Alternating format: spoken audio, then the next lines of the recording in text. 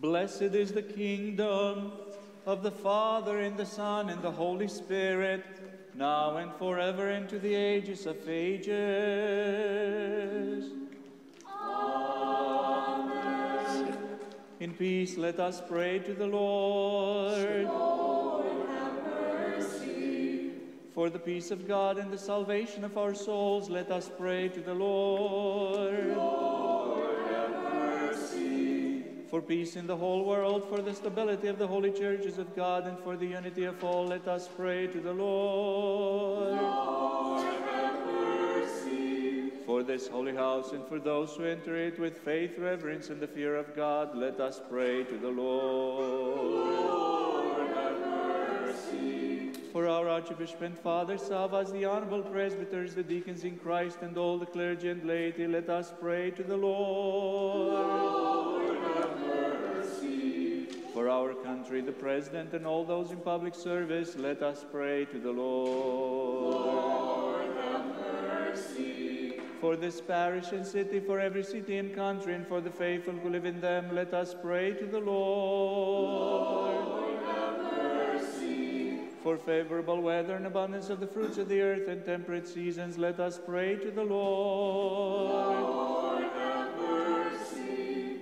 For travelers by land, sea, and air, for the sick, the suffering, the captives, and for their salvation, let us pray to the Lord. Lord, have mercy. For our deliverance from all affliction, wrath, danger, and distress, let us pray to the Lord. Lord, have mercy. Help us, save us, have mercy on us, and protect us, O God, by your grace. Amen. Remembering our most holy, pure, blessed, and glorious Lady, the Theotokos and ever Virgin Mary, with all the saints, let us commit ourselves and one another and our whole life to Christ our God. Lord our God, whose power is beyond compare and glory is beyond understanding, whose mercy is boundless and love for us is ineffable, look upon us and upon this holy house in your compassion. Grant to us and to those who pray with us your abundant mercy. For to you belong all glory, honor, and worship, to the Father, and the Son, and the Holy Spirit, now and forever, into the ages of ages. Amen. Bless the Lord, O my soul, and everything within me bless his holy name. Through the intercession of the Theotokos, Savior, save us. Bless the Lord, O my soul, and forget not all his rewards. Desde assis Theotokos, soter sos animas.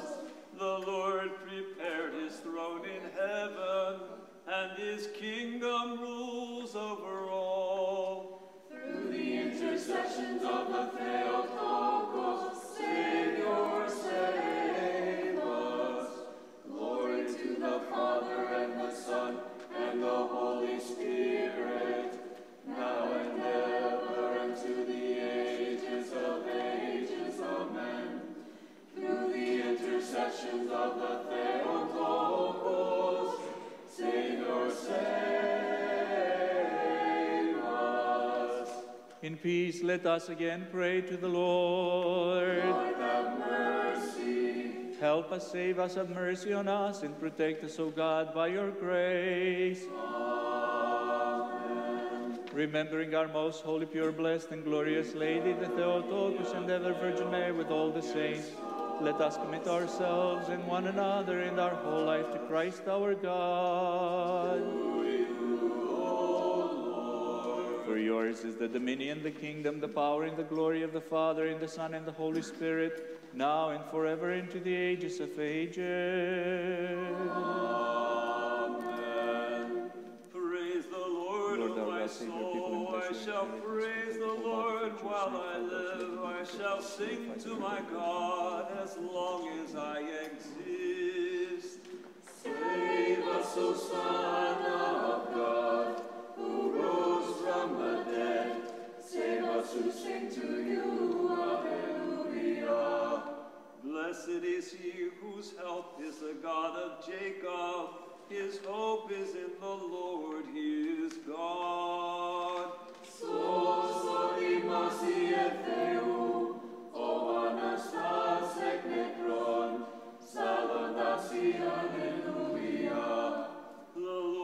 Shall reign forever, your God, O Zion, to all generations. Save us, O Son of God, who rose from the dead. Save us who sing to you, hallelujah. Glory to the Father and the Son and the Holy Spirit, now and ever and to the ages of ages. Amen. Only begotten Son and Logos of God, though being immortal, you did condescend of your own will and for the sake of our salvation to be incarnate of the Holy Theotokos and ever Virgin Mary, and thus without change became man.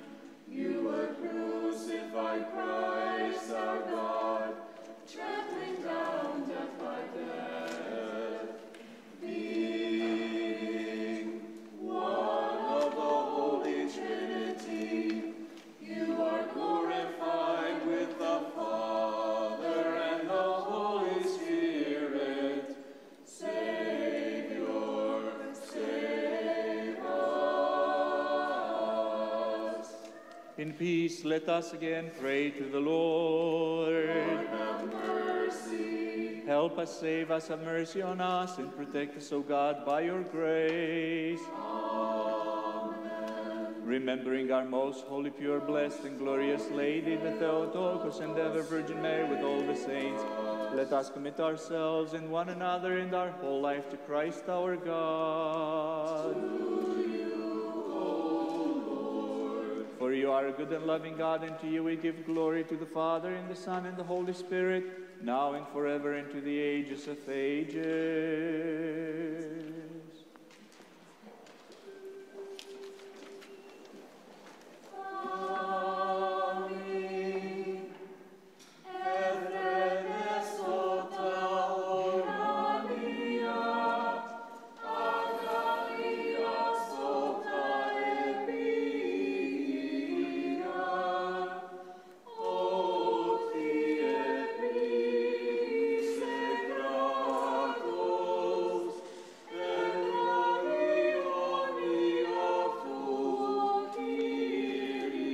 Blessed is the entrance of your saints, always now and ever, into the ages of ages. Amen.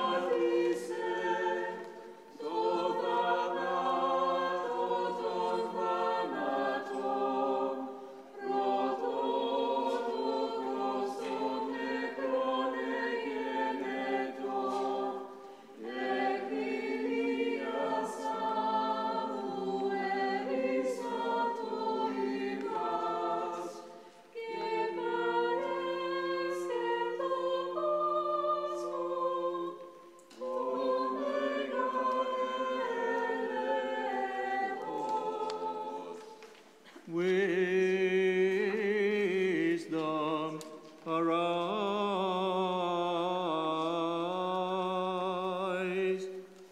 Come, let us worship and bow down to Christ.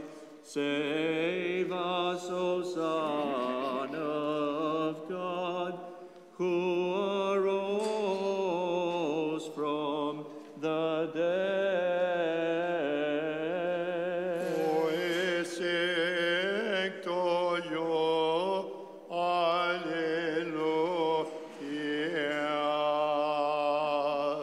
Let the heavens rejoice and the earth be glad, for the Lord has shown the power of his reign.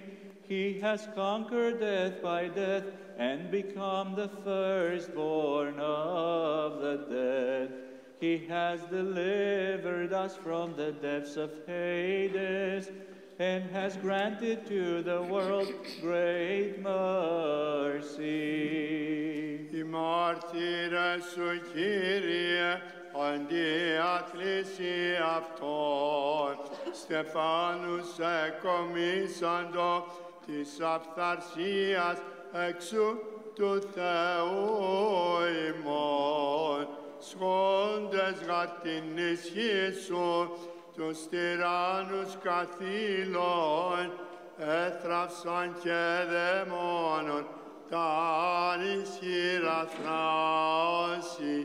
Αυτόν τες ηγεσίες, Χριστέ ο Θεός, σώσον τα ψυχάς ημών. The hymn of our church is on page 2. Blessed are you, O Christ, our God, who has shown forth the fishermen to be most wise, by sending down upon them the Holy Spirit, and through them you drew the world into your net. O merciful one, glory to you. A protection of Christians unshameable, intercessor to our holy Maker unwavering, reject not the prayerful cries of those who are in sin. Instead, come to us, for you are good. Your loving help bring unto us who are crying in faith to you. Hasten to intercede and speed now to supplicate as a protection for all time. Theotokos, for those who honor you.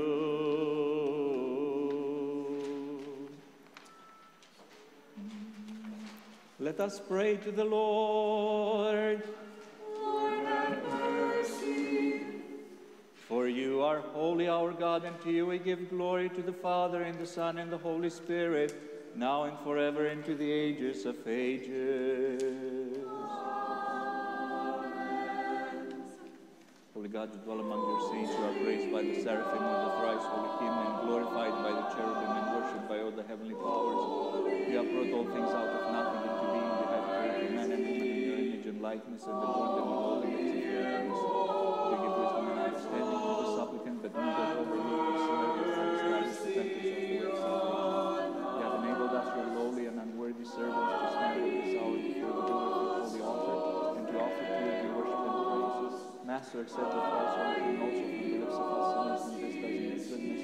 Forgive our voluntary and involuntary transgressions, sanctify our souls and bodies, and grant that we may live to serve your holiness all the days of our lives, by the intercession of the Holy Theotokos and the holy saints, and at peace with all the ages. Holy God, holy Mary, have mercy on us. Agios Atheos, Agios Istos, Agios Atheos, eleison. Holy God, holy Mary, have mercy on us. Glory to the Father, and the Son, and the Holy Spirit, and to the Have mercy on us. Doxa Patri che io, che io prepati, che hai, Jesus eonas oneononamin, aios acanatos, eleison imnas. Dinamis,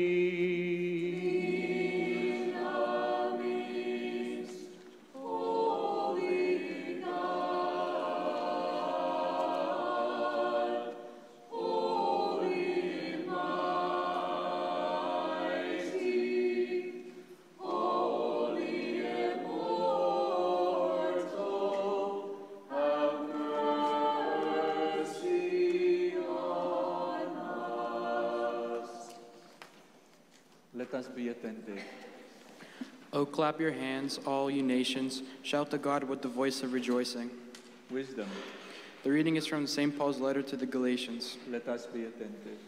Brethren, I would have you know that the gospel which was preached by me is not man's gospel, for I did not receive it from man, nor was I taught it, but it came through a revelation of Jesus Christ. For you have heard of my former life in Judaism, how I persecuted the church of God violently and tried to destroy it. And I advanced in Judaism beyond many of my own age among my people. So extremely zealous was I for the traditions of my fathers.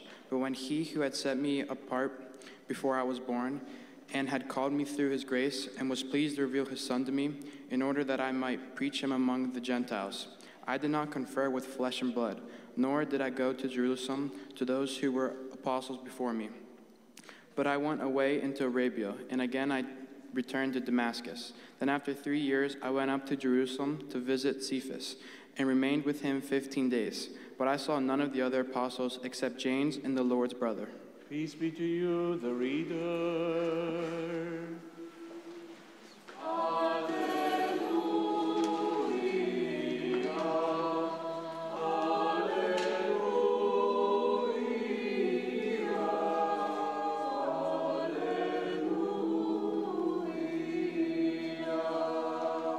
Wisdom arise, let us hear the Holy Gospel.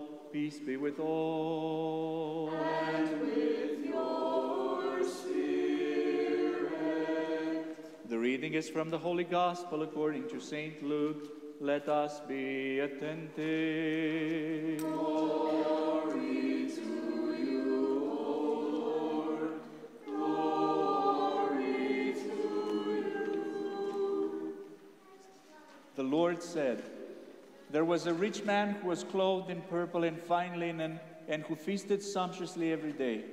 And at his gate lay a poor man named Lazarus, full of sores, who desired to be fed with what fell from the rich man's table. Moreover, the dogs came and licked his sores. The poor man died and was carried by the angels to Abraham's bosom. The rich man also died and was buried. And in Hades, being in torment, he lifted up his eyes and saw Abraham far off and Lazarus in his bosom. And he called out, 'Father Abraham, have mercy upon me, and send Lazarus to dip the end of his finger in water and cool my tongue, for I am in anguish in this flame.' But Abraham said, 'Son, remember that you in your lifetime received your good things, and Lazarus in like manner evil things. But now he is comforted here, and you are in anguish. And besides all this, between us and you a great chasm has been fixed, in order that those who would pass from here to you may not be able, and none may cross from there to us.' And he said, 'Then I beg you, Father, to send him to my father's house, for I have 5 brothers, so that he may warn them, lest they also come into this place of torment.' But Abraham said, 'They have Moses and the prophets, let them hear them.' And he said, 'No, Father Abraham, but if someone goes to them from the dead, they will repent.' He said to them, 'If they do not hear Moses and the prophets, neither will they be convinced if someone should rise from the dead.'" Glory to you, O Lord. Glory to you. Chair School students, please come to the front.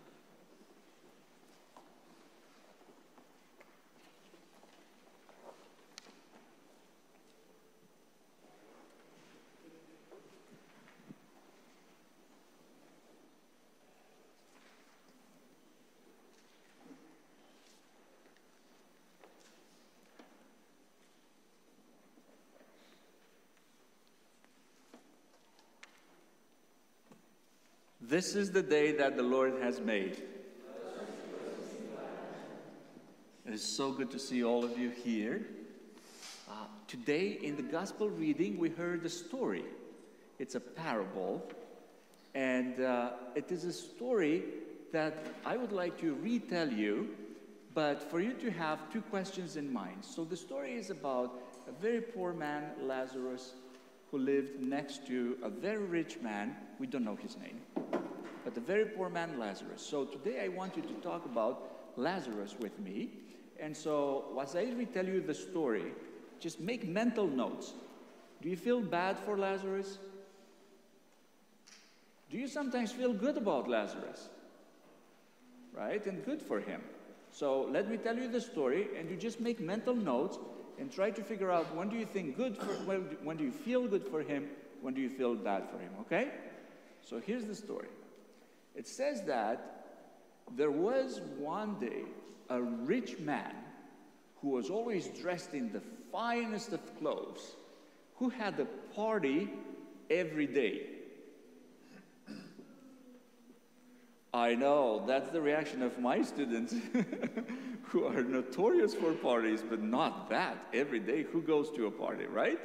But this man had parties every day, and he ate a lot of food. He wasted a lot of food. But at his gate lay a man, his name was Lazarus. And Lazarus was completely poor. He had no money to buy food. You feel bad for him, right? Good. So keep mental notes about that. Lazarus was also very sick. He had many sores all over his body, and sometimes the dogs would come and lick his sores. But the rich man never once stopped to talk to him or to give him any food. And then they both died. And after they died, the rich man went to a place where he was suffering. But Lazarus was together with saints in heaven, with Abraham, and he was in a place of comfort. He was very good. Okay?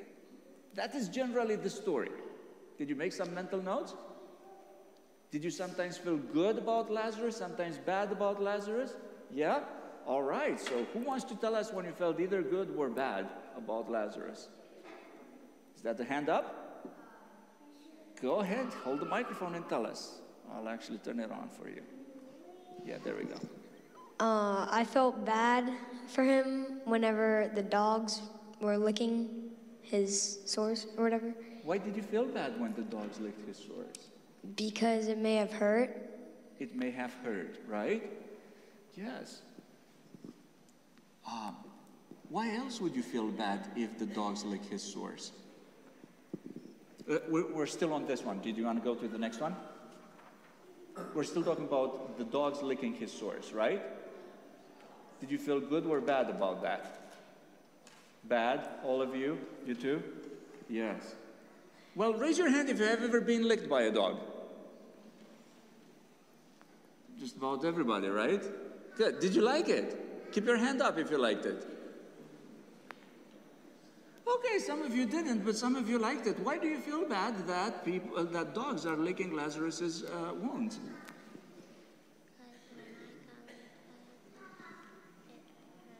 Because when you got licked by a dog, you did not like it, right? So that's why you assume that Lazarus didn't like it either, right?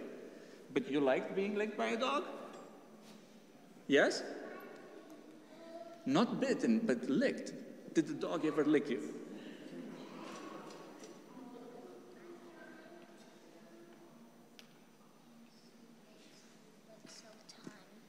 You have a dog at home? Yeah. Does she ever lick you? Yes. And that's like a kissy? Mm-hmm. Yeah. Well, you see, I feel really bad for Lazarus because the dogs were the only ones who showed him some kindness. There were all these people that were going by him, and nobody ever showed him any kindness. But the dogs, you know, they licked him. It wasn't a bite, so probably he liked it. Yeah? Plus, you know, when you have a little boo-boo and there's blood, do you always go like that, right? Or go to mommy to give you a kissy, to daddy to give you a kissy, right, sometimes? Yeah, because there's something in our saliva that makes our blood better when we get a wound, right? It's called lysozyme. You'll learn in biology. Trust me, yes? So the dog showed him kindness, but I feel bad for Lazarus because maybe he didn't like to be licked by a dog. I don't like that. But also, and half of you don't like to be licked by dogs, right? But also because there were no human beings who showed him kindness. You had your hand up earlier. Did you feel good or bad about Lazarus? Good. Why? When did you feel good about Lazarus? Because the dogs were licking him, and I have dogs that lick me all the time. Okay, because because there were dogs that were licking him, and you have dogs, and you like that. Hold on just a second. Did you feel good or bad? Can you hold the microphone? I cannot reach. I felt bad because because he no ate. Why did you feel bad? He no ate. He did not have any? Because he didn't eat, right? He had no food.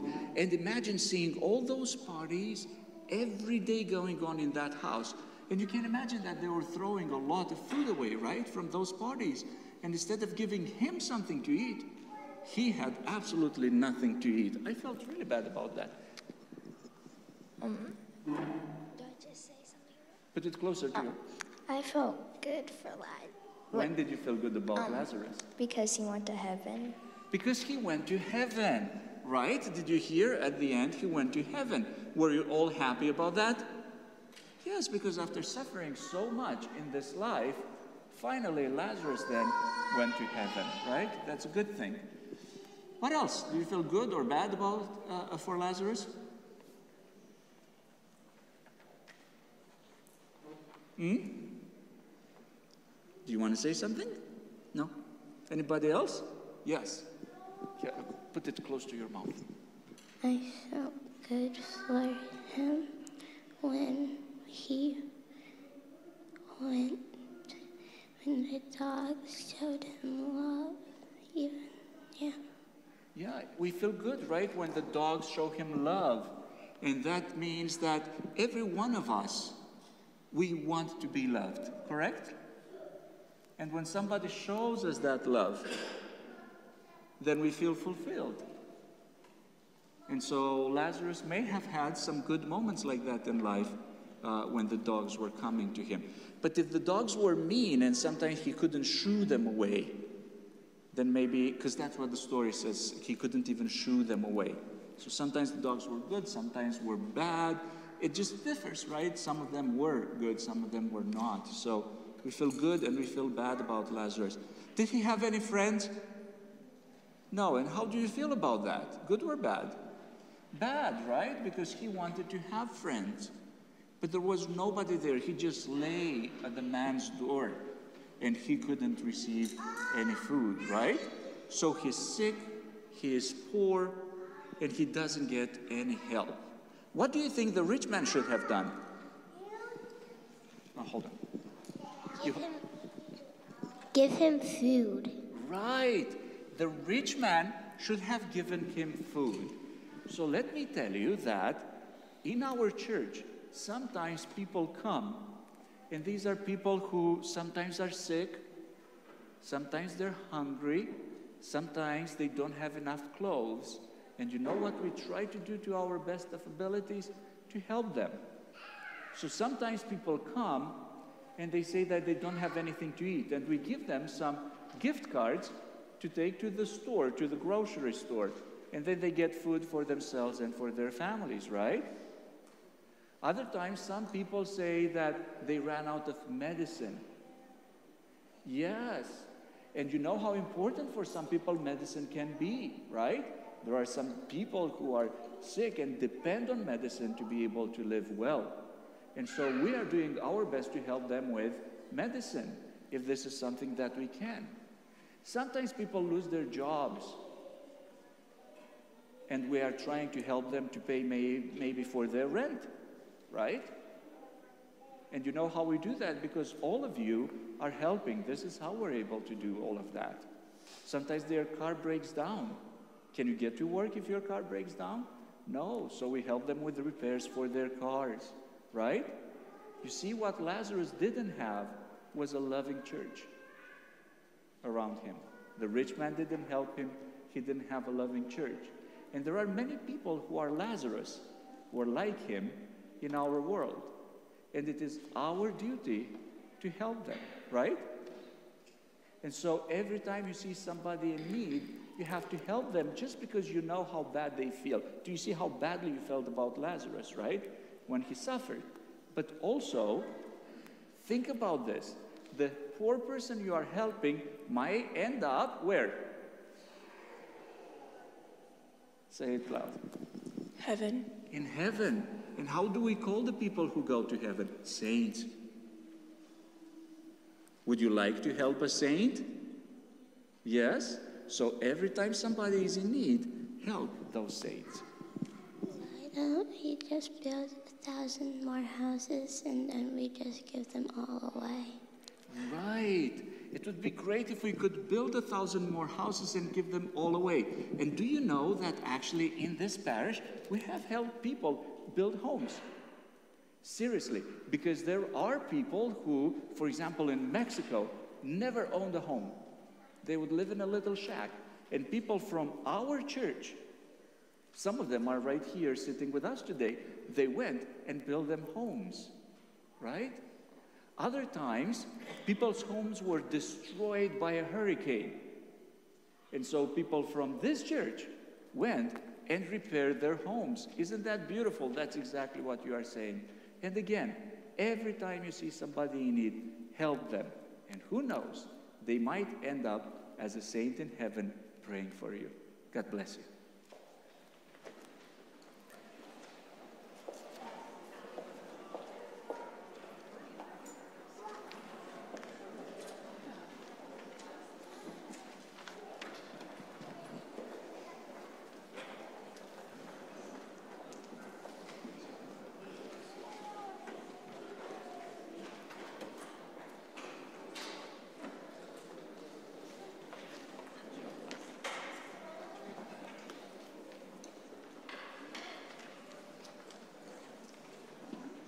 And grant that always guarded by your power we may give glory to you, to the Father, and the Son, and the Holy Spirit, now and forever, and to the ages of ages.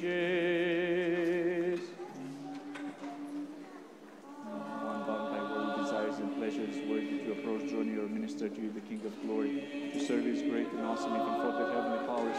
But because of your ineffable, immeasurable love for us, you became man without alteration or change. You have served as our high priest and Lord of all, and have entrusted to us the celebration of this liturgical sacrifice without the shedding of blood. For you alone, Lord our God, rule over all things in heaven and on earth. You are seated on the throne at the cherubim, the Lord of the seraphim, and the King of Israel. You alone are holy and dwell among your saints. You alone are good and ready to hear. Therefore I implore you, look upon me, your sinful and unworthy servant, and cleanse my soul and heart from evil consciousness.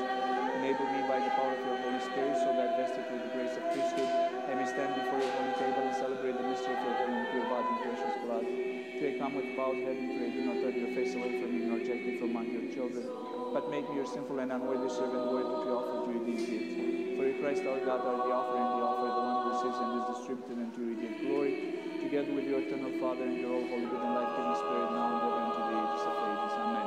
We mystically represent the cherubims and the thrice holy hymn to the life-giving Trinity. Let us set aside all the cares of this life, that we may receive the King of all and his bliss, escorted by the angelic host. Alleluia, alleluia, alleluia. We mystically represent the cherubims and the thrice holy hymn to the life-giving Trinity. Let us set aside all the cares of this life, that we may receive the King of all and his bliss, escorted by the angelic host. Alleluia, alleluia, alleluia. We mystically represent the cherubims and the thrice holy hymn to the life-giving Trinity. Let us set aside all the cares of this life, that we may receive the King of all and his bliss, escorted by the angelic host. Alleluia, alleluia, alleluia.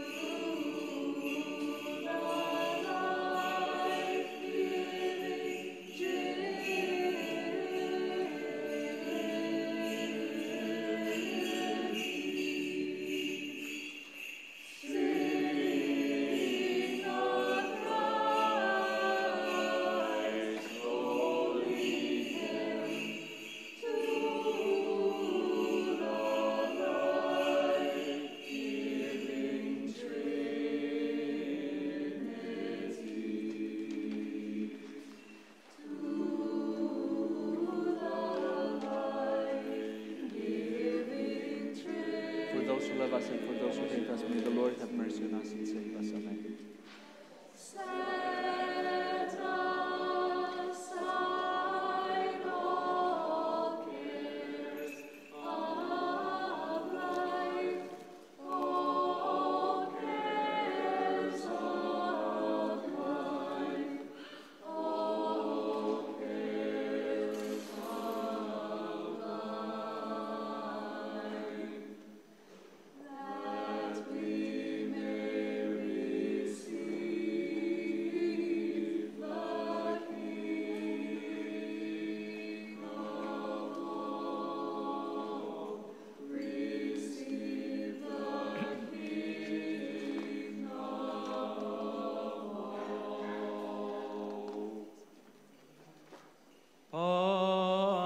Andonimon, Nisti Kyrios o Θεός, εν τη βασιλεία αυτού, πάντοτε νυν και αεί, και εις τους αιώνας των αιώνων.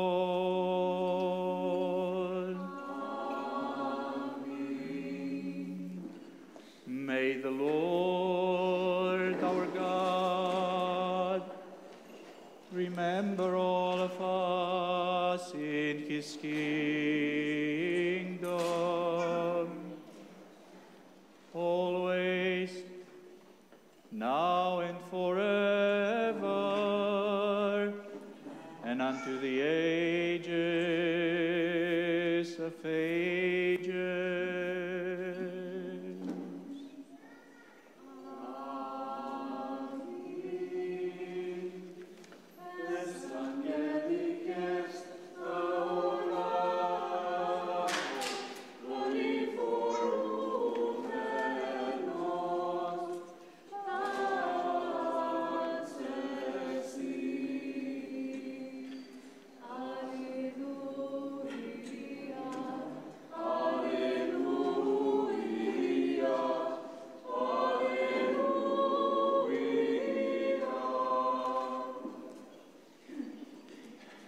Let us complete our prayer to the Lord.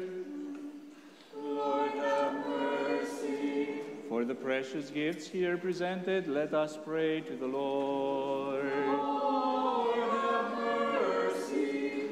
For this holy house and for those who enter it with faith, reverence, and the fear of God, let us pray to the Lord. Lord, have mercy. For our deliverance from all affliction, wrath, danger, and distress, let us pray to the Lord. Have mercy. Help us, save us, have mercy on us, and protect us, O God, by your grace. Amen. For a perfect, holy, peaceful, and sinless day, let us ask the Lord. Grant this, O Lord. For an angel of peace, a faithful guide, the guardian of our souls and bodies, let us ask the Lord. Grant this, O Lord. For forgiveness and remission of our sins and transgressions, let us ask the Lord. Grant this, O Lord. For all that is good and beneficial to our souls and for peace in the world, let us ask the Lord. Grant this, O Lord. For the completion of our lives in peace and repentance, let us ask the Lord. Grant this, O Lord. For a Christian end to our lives, peaceful without shame and suffering, and for a good account before the awesome judgment seat of Christ, let us ask the Lord. Grant this, O Lord. Remembering our most holy, pure, blessed, and glorious Lady, the Theotokos and ever Virgin Mary, with all the saints, let us commit ourselves and one another and our whole life to Christ our God. Lord God Almighty, you alone are holy. You accept the sacrifice of praise from those who call upon you with their whole heart. Receive also the prayer of us sinners and let it reach your holy altar. Enable us to bring before you gifts and spiritual sacrifices for our sins and for the transgressions of the people, Make us worthy to find grace in your presence, so that our sacrifice may be pleasing to you, and that your good and gracious Spirit may abide with us, with the gifts here presented and with all your people. Through the mercies of your only begotten Son, with whom you are blessed, together with your all holy, good, and life-giving Spirit, now and forever, and to the ages of ages. Amen. Peace be with all. And with your spirit. Let us love one another, that with one mind we may confess. Christ is in our midst. The Father, the Son, and the Holy Spirit, the Trinity, one in essence, and undivided.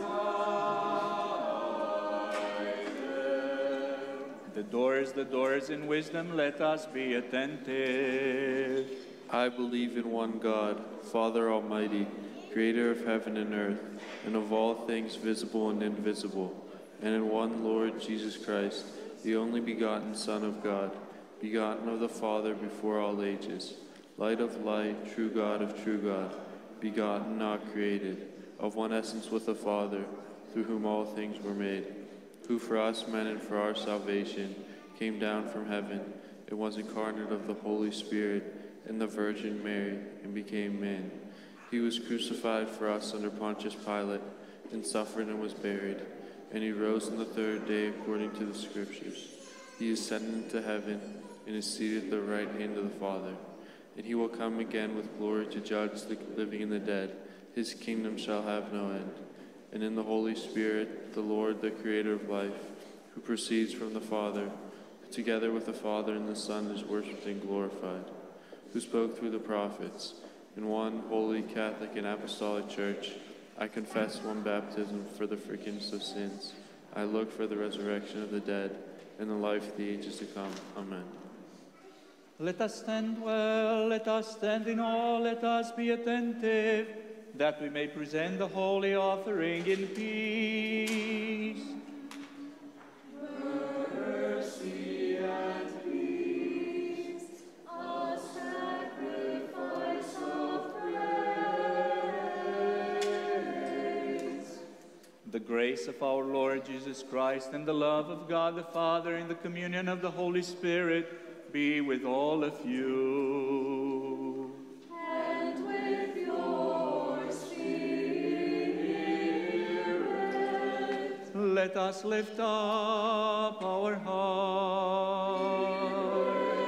Lift them up to the Lord. Let us give thanks to the Lord.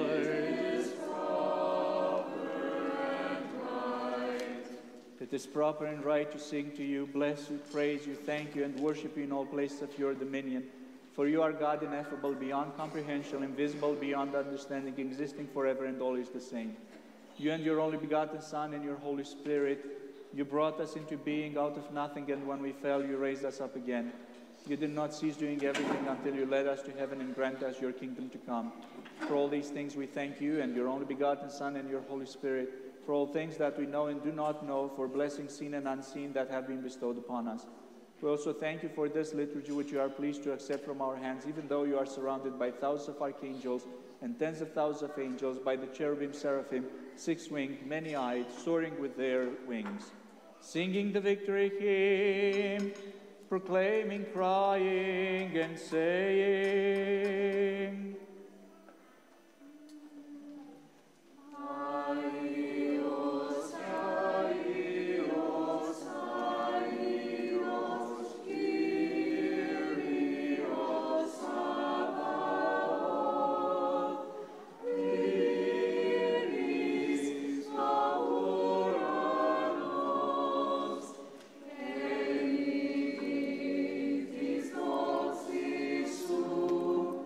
Oh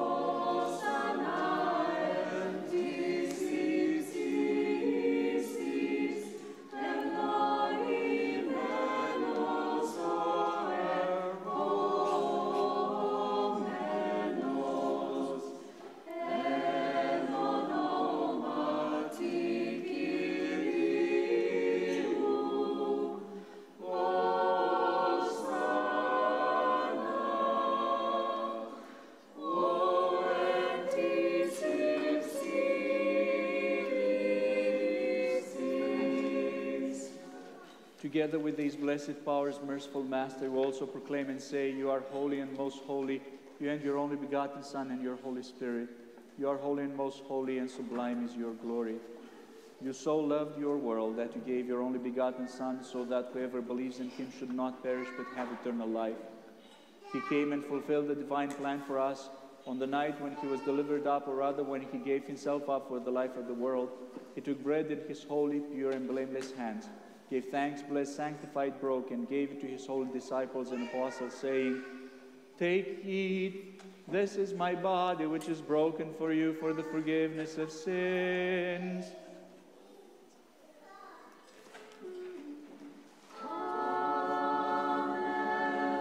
Likewise, after the supper, he took the cup, saying, "Drink of it, all of you. This is my blood of the new covenant, which is shed for you and for many for the forgiveness of sins."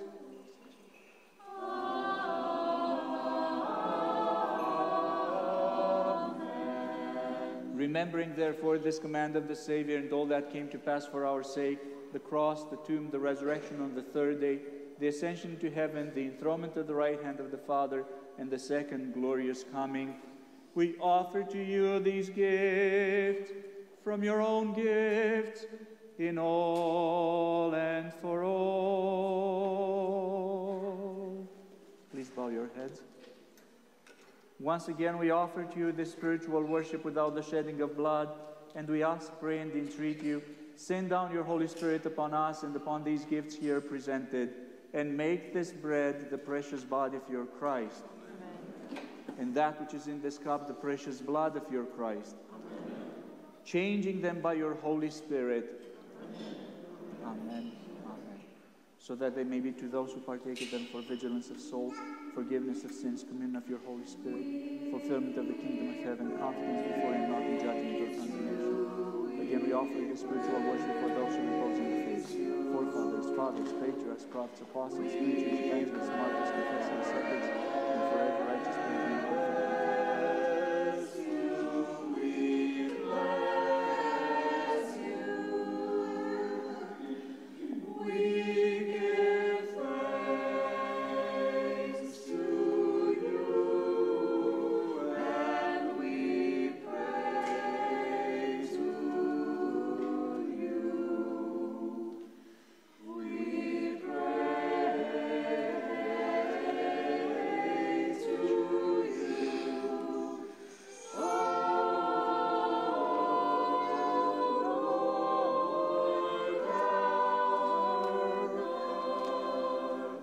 Especially for our most pure, blessed, and glorious Lady, the Theotokos and ever Virgin Mary.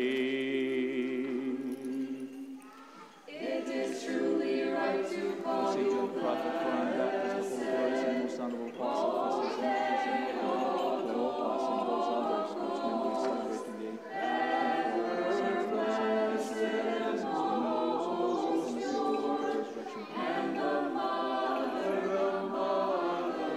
of our God, more honorable than the cherubim.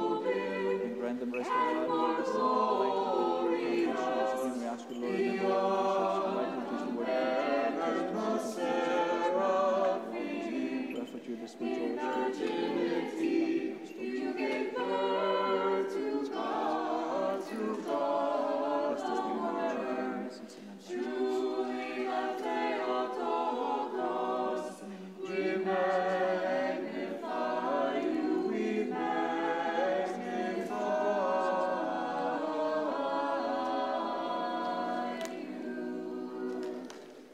Above all, remember, Lord, our Archbishop and Father Savas.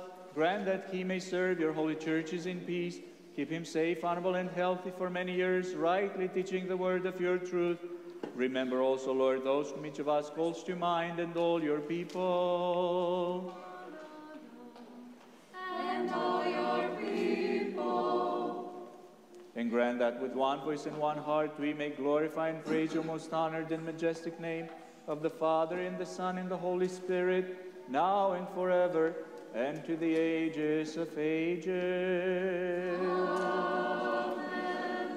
Amen. The mercy of our great God and Savior Jesus Christ be with all of you. And with your spirit. Having remembered all the saints, let us again in peace pray to the Lord. Lord, have mercy. For the precious gifts offered and consecrated, let us pray to the Lord. Lord, have mercy. That our loving God, who has received them at his holy, heavenly, and spiritual altar as an offering of spiritual fragrance, may return send upon us divine grace and the gift of the Holy Spirit. Let us pray. Lord, have mercy. Having prayed for the unity of the faith and for the communion of the Holy Spirit, let us commit ourselves and one another and our whole life to Christ our God. To you, O Lord. We entrust you, loving Master, our whole life and hope, and we ask, pray, and entreat, make us worthy to partake of your heavenly and awesome mysteries from this holy and spiritual table with a clear conscience for the remission of sins, forgiveness of transgressions, communion of the Holy Spirit, inheritance of the kingdom of heaven, confidence before you, not in judgment or condemnation.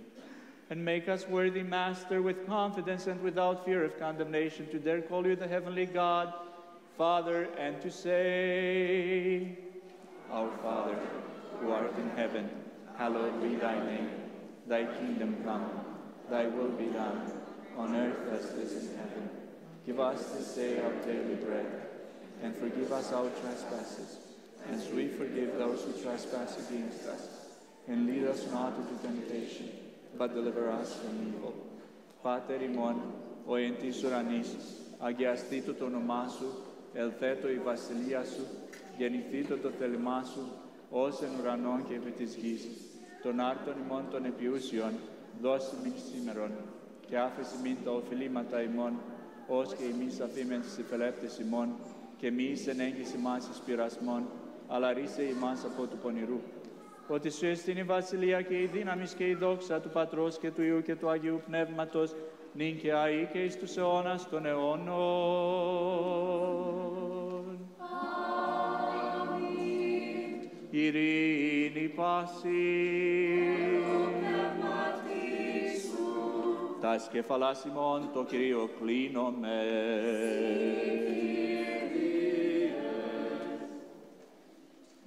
We give thanks to you, invisible King. By your infinite power you created all things, and by your great mercy you brought everything from nothing into being. Master, look down from heaven upon those who have bowed their heads before you. They have bowed not before flesh and blood, but before you, the awesome God. Therefore, Master, guide the course of our life for our benefit according to the need of each of us. Sail with those who sail, travel with those who travel, and heal the sick, physician of our souls and bodies. By the grace, mercy, and love for us of your only begotten Son, with whom you are blessed, together with your all holy, good, and life-giving Spirit, now and forever into the ages of ages. Amen. Lord Jesus Christ, our God, hear us from your holy dwelling place and from the glorious throne of your kingdom. You are enthroned on high with the Father and also invisibly present among us. Come and sanctify us, and let your pure body and your precious blood be given to us by your mighty hand, and through us to all your people. Let us be attentive. The holy gift for the holy people of God.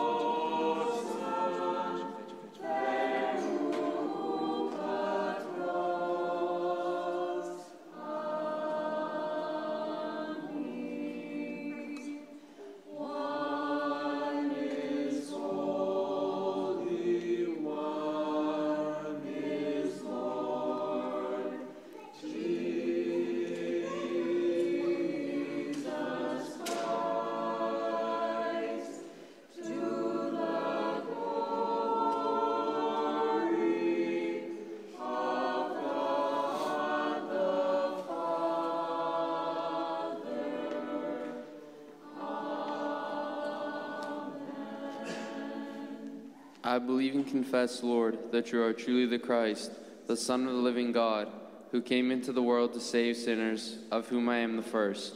I also believe that this is truly your pure body, and that this is truly your precious blood. Therefore I pray to you, have mercy upon me, and forgive my transgressions, voluntary and involuntary, in word and deed, known and unknown, and make me worthy without condemnation to partake of your pure mysteries, for the forgiveness of sins, and for life eternal. Amen. How shall I, whom unworthy, enter into the splendor of your saints?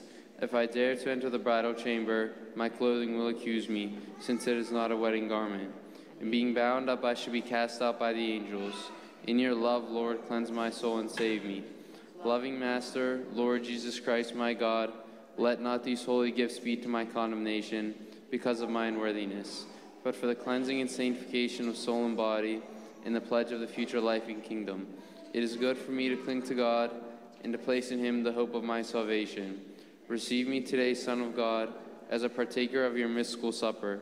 I will not reveal your mystery to your adversaries, nor will I give you a kiss as did Judas. But as a thief I confess to you, Lord, remember me in your kingdom. Behold, I approach Christ, our immortal King and God. Please forgive me, the unworthy priest and sinner.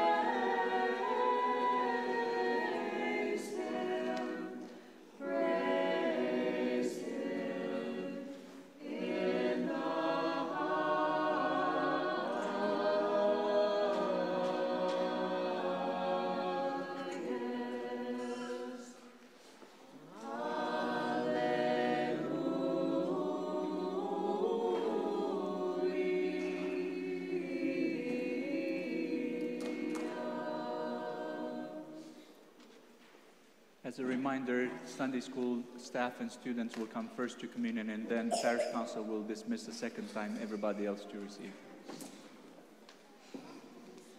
With the fear of God, faith and love draw near.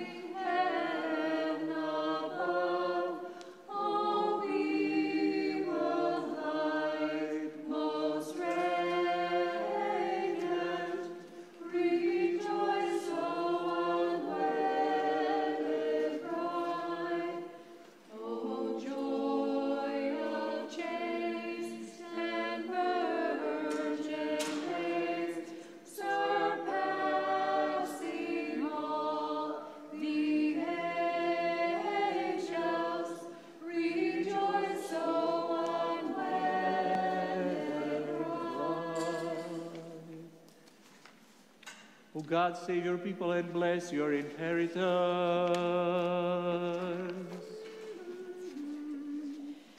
In aumento vostro ad divinum, et labum ebleva et puranium, et nome vicinalivi, aliere dobriada proscinudes, atria imas exultem. We have seen the true light, we have received the heavenly Spirit, we have found the true faith, worshiping the undivided Trinity. The Trinity who has saved us. Blessed is our God, always, now and forever, and to the ages of ages.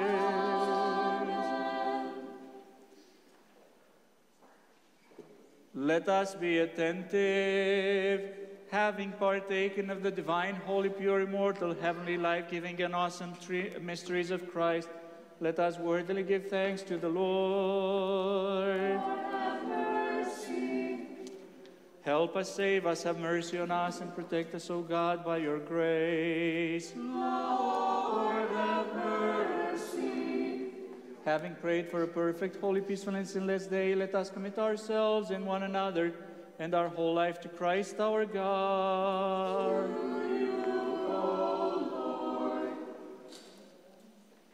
We thank you, loving Master, benefactor of our souls, that on this day you have made us worthy once again of your heavenly and immortal mysteries. Direct our ways in the right path, establish us firmly in your fear, guard our lives, and make our endeavors safe.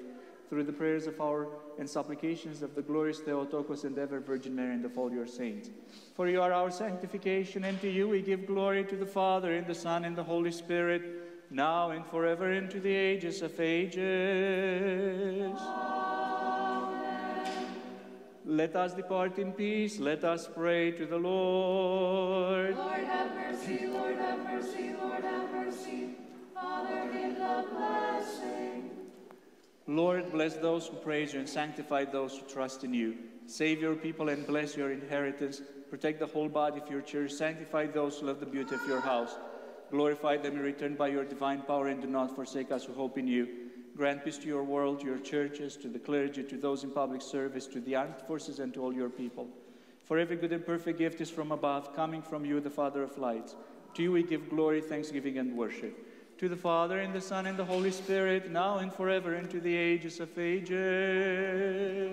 Amen. Christ our God, you are the fulfillment of law and prophets. You have fulfilled this procession of the Father, fill our church and joy blindness, always now and ever, and to the ages of ages. Amen. Blessed is the name of the Lord, both now and to the ages.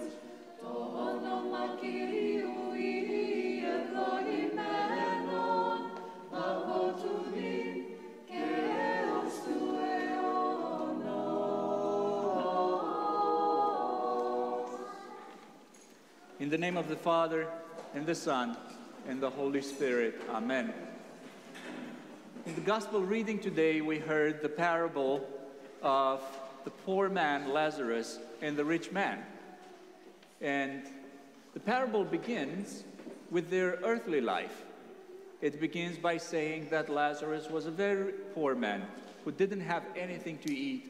He lived at the gate of the rich man, who remains nameless, and the rich man never helped Lazarus.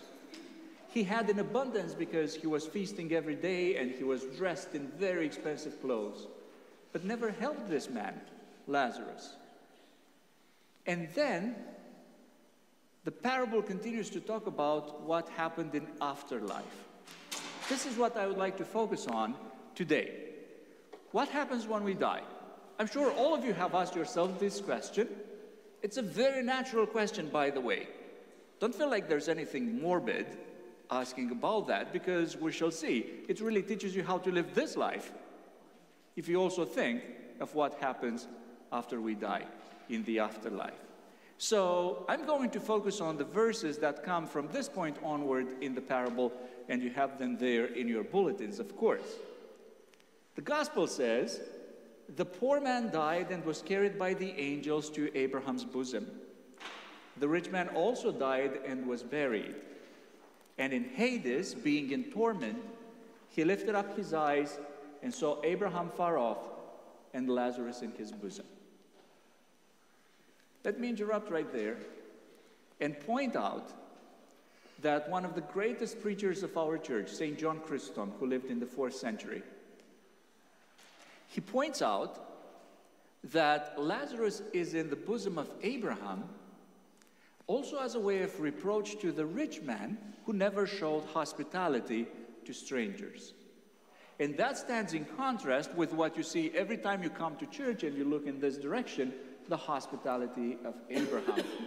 3 strangers came to Abraham and Sarah, and they showed them hospitality.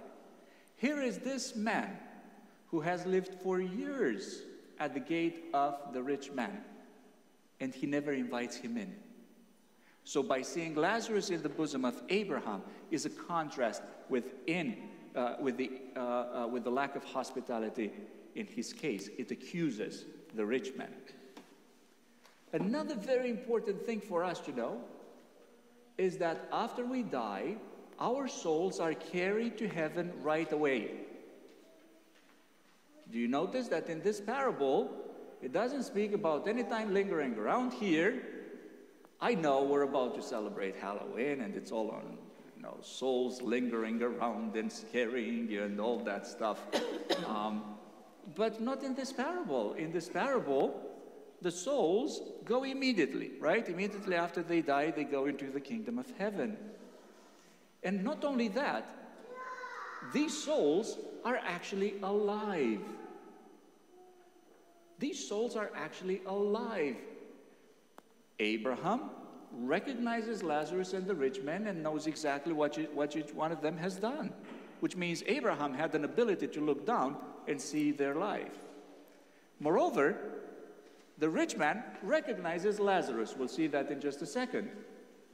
So the dead are alive.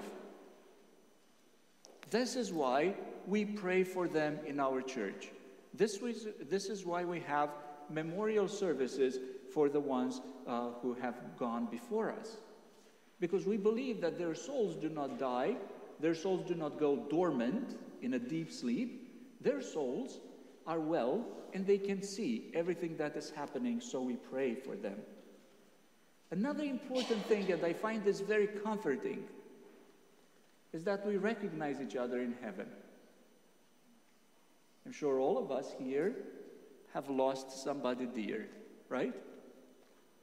And what a great comfort it is to know that when we pass to the other side, we recognize people. And if we're on the same side, we can be together, God willing. And this is a great source of comfort, because when we bury somebody, we may have this idea of a definitive thing that has happened.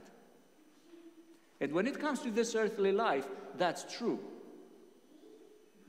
But when it comes to eternity and to what will happen to us after we go, we find a tremendous amount of comfort in the idea that when we lose our loved ones, yes, we are not with them anymore, but they are with their loved ones.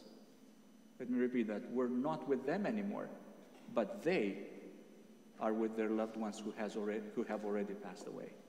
And that is a great deal of comfort for us. Another great deal of comfort is to know that when holy people die and they go up into the kingdom of heaven, they can pray for us. We call those saints. Saints are not just a figment of our imagination. Saints are real people who have died, who have had a prayerful life in this life, and who are then praying, who are in communion with one another. You see that Lazarus goes to Abraham, right? A righteous of the Old Testament. And this is why in our church, we have memorial services for our loved ones who are not canonized as saints in the calendar. But when a person has been canonized as a saint, then we ask for their prayers for us, because we believe that they can see our life here. We believe that there is no definitive separation between us and the other world. So this is what heaven is. Heaven is being with God, with the saints, and with our loved ones. Now that is something to work for. Do you agree? Something worth putting effort into. It's worth living a good life when we have the promise of heaven as communion with God, the saints, and our loved ones. Let me continue the reading. The rich man called out, "Father Abraham, have mercy on me and send Lazarus to dip the end of his finger in water and cool my tongue, for I am in anguish in this flame." It seems kind of like scratching your head like this, doesn't it? Right? Why isn't the rich man talking to Lazarus directly, saying, "Lazarus, could you please have some mercy on me? Go dip your finger in water and come and cool me down"? No, he talks to Abraham because he does not dare to talk to Lazarus. And that is because in afterlife, he is faced with the people he has wronged. And that's another important lesson. And another important lesson is to know that the rich man knew what mercy is. He knew what giving freely is. How do we know that? Because he's asking, "Lazarus, come and cool my tongue." But did he apply mercy in his life? Not once. Did he show mercy to Lazarus? Not once. But now he expects mercy. Well, that cannot happen. He knows what mercy is, and now he also experienced what it means not to receive that. And again, in contrast, it shows what true happiness is in this life. True happiness is to show mercy to others. True happiness is to be with others. True happiness is to build virtue, to have the joy that goes into the afterlife. Then Abraham answered him, and I continue reading, "Son, remember that you in your lifetime received your good things, and Lazarus in like manner evil things. But now he is comforted here, and you are in anguish." In other words, the good things that the rich man received in this life must have been because he probably has done some good. These things were owed to him, and he received them in his life. Lazarus might also have done something a little bit bad because he lived in that kind of life. That's what Abraham says. It's not always like that. But in this case, afterlife is basically true justice after everything has been compensated. And then he says, "Besides all this, between us and you a great chasm has been fixed, in order that those who would pass from here to you may not be able, and none may cross from there to us." And then he said, the rich man, "I beg you, Father, send him to my father's house, for I have 5 brothers, so that they may warn them, lest they also come into this place of torment." You see how the rich man, all of a sudden, right after his death, he has like an epiphany, and he understands what is truly valuable. In his life, truly valuable was to have parties with his brothers every day. In afterlife, what is true value is to show mercy. Go warn my brothers so that they don't end up here. Again, we see how people who have passed away pray for us, right? And because he sees what his brothers are doing. But also it shows how the social status that we have in this life is nothing but a mask. And that mask, when we see God face to face, falls off. We may have the mask of rich, the mask of respectable person. We might have the mask of the person who has accomplished a lot. But we go naked when we come to meet our God. And so we'd better accumulate the wealth that is true, so that when we go to meet our God, we do have those good deeds. The safest barns are not the bank, but the stomachs of the poor. That is where we safely deposit everything we have when we share with the poor. which goes on to say that in afterlife we do not carry anything with us. May sound obvious, right? But I want to share with you a story. I don't know if it is historical fact or fiction, but a story about Alexander the Great. You all know, right? The Alexander the Great, the conqueror, who by the age of 32 conquered just about most of the known world of his time. His empire stretched from India down to Egypt, all the way up to the northern border of Greece, and that was the civilized world at that time. He had it all. And then he decided to return home, but on the way home, he fell extremely ill. It became clear that he was about to die before he reached home. And so he called his generals, and he asked them to fulfill 3 wishes for him. 3 wishes. The first wish was that his physicians should carry their body alone to show that doctors sometimes cannot prevent somebody from dying. The second and third wishes are extremely relevant for our subject today. The second wish says, I want the path leading to my grave to be strewn with gold, silver, and precious stones that are in my treasury while my body is being carried to be buried. Why? Why does he want the path to the tomb to have all this gold and silver and precious metals? He says, so that everybody would see that not even a fraction of that gold will come with me.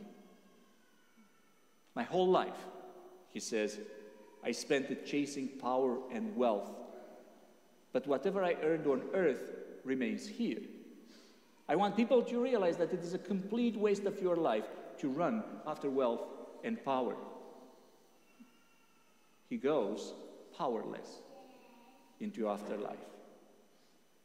His third desire, his third wish, was that his hands would be out of the coffin dangling.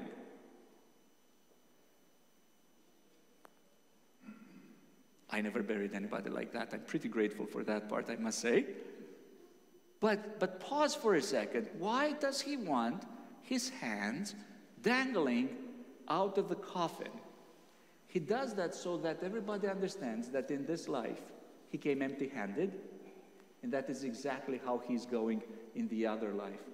The man who conquered the entire world takes nothing into afterlife. And in the end, even this most powerful man who conquered the world was conquered by death. What a lesson. What a lesson.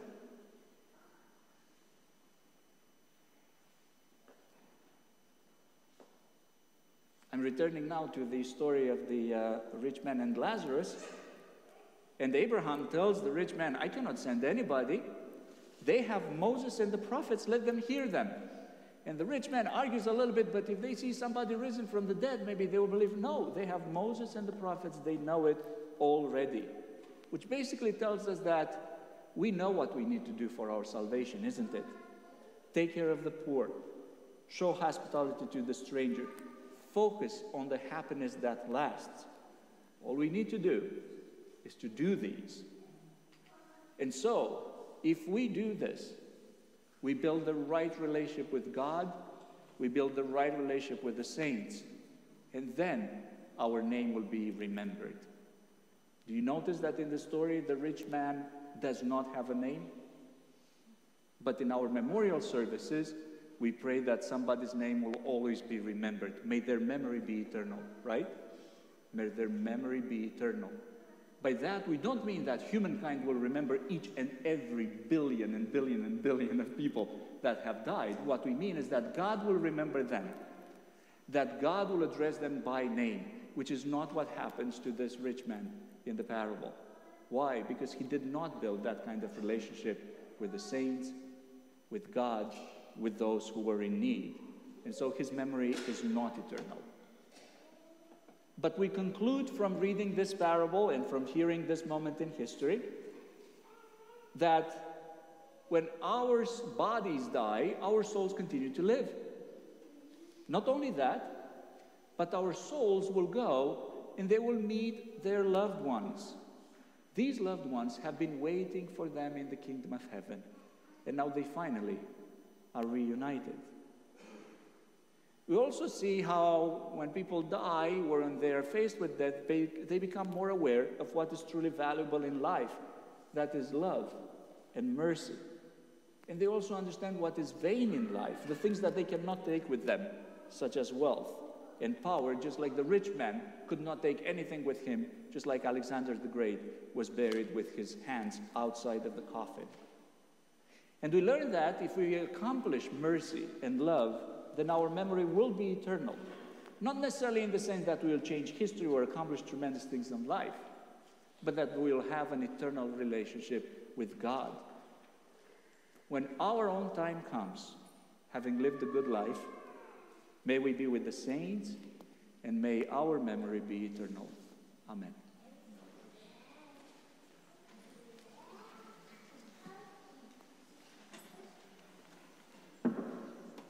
Let us pray to the Lord. Lord, have mercy. May the blessing of the Lord and his mercy come upon you through his divine grace and love, always now and forever, into the ages of ages. Amen. Glory to you, God, our hope, glory to you. May Christ, our true God, who rose from the dead as a good, loving, and merciful God, have mercy on us and save us through the intercessions of his most pure and holy Mother, the power of the precious and life-giving cross, the protection of the honorable bodiless powers of heaven, the supplications of the honorable glorious prophet and forerunner John the Baptist, the holy glorious and praiseworthy apostles, the holy glorious and triumphant martyrs, our holy God-bearing fathers, of the holy righteous ancestors of God Joachim and Anna, of Saint Cleopas and those together with him whose memory celebrate today, and of all the saints.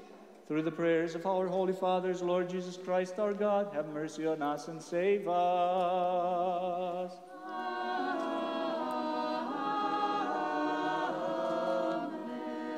May the Holy Trinity bless all of you. Please be seated.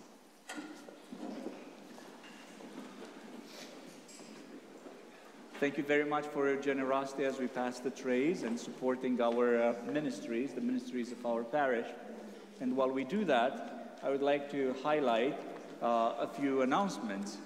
The first one is that today the Holy Trinity Choir is going to sponsor our hospitality hour, and you are all invited to join the choir.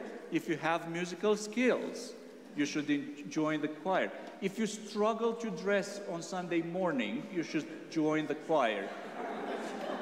Did you notice there were robes? That is extremely convenient, out of necessity in some cases. So that's another good reason. Do you notice we don't pass the tray in the choir? That's another reason to. So there are many, many ways, many, many reasons for it. And you get to sing with these wonderful people. You get to make the worship of our parish so much more beautiful. So I do hope and pray that you will discern whether you have a singing voice and if you would like to use that for the benefit of the entire community. Also, greetings from Father John, from all the 31 pilgrims that are now in Jerusalem. At midnight their time, they had a liturgy at the sepulchre of Christ, at the tomb of Christ, and they prayed for all of us. And so we are in communion as we all worship the resurrected Christ, but we cannot wait until they come back and we hear about all the amazing things that they have seen there. I have seen countless pictures, and I am telling you, it's difficult to read the Bible the same way once you see those places. So I encourage all of you, if you have a chance to go to Jerusalem, to go to Palestine, to Israel, go and visit these places. It's good for your soul. Also good for your soul is for you to attend the Philoptochos Festival of Tables. It will be on November 12th, because you will see a lot of beauty. It's meant to promote creativity, fun, joy, and community. And I would also like to say that today is Ohi Day. We celebrate Ohi Day. Do you all know what Ohi means in Greek? It means no. I should have asked the question differently, right? Do you all know what Ohi means in Greek? And you all said no. It means no. It means no. And that is when the fascist armies came to invade Greece. And the Greeks said no, they were not going to capitulate, and they stood up against fascism. And since then, unfortunately, this disease has not died. I hope you all know that. We still need to say no. So as we remember that history, today also, let us just be intransigent when it comes to such ideologies. But I want to end on a very positive note and tell you that today I have seen in communion line somebody who's visiting us, whom I have known since she was a 2-year-old girl. Her name is Kira Clemes. She comes from North Carolina. Welcome, Kira. Do you have a yellow cross, Kira? No, okay. We do have normally yellow crosses for those who are guests. So we've known each other and we stayed in touch, our families, for a very long time. Kira now moved in the Pittsburgh area. She got a good job here. And so hopefully, Kira, we will see you more often. She comes from an absolutely amazing family. Her mother actually is from the greater Pittsburgh area, from Steubenville. Am I correct? Yes, exactly. And several people go. For Steubenville Pride, yes, very good. Our Holy Trinity Parish, sister parish. And then, is your dad still a parish council president? Oh, he's over that. He's over that. So her mom is happy right now. And this is a very faithful family, just wonderful people. Please welcome Kira in our midst. Continue to pray for our pilgrims to the Holy Lands. They will be here on Sunday, next Sunday, and we cannot wait to hear their stories. God bless you and have a blessed week.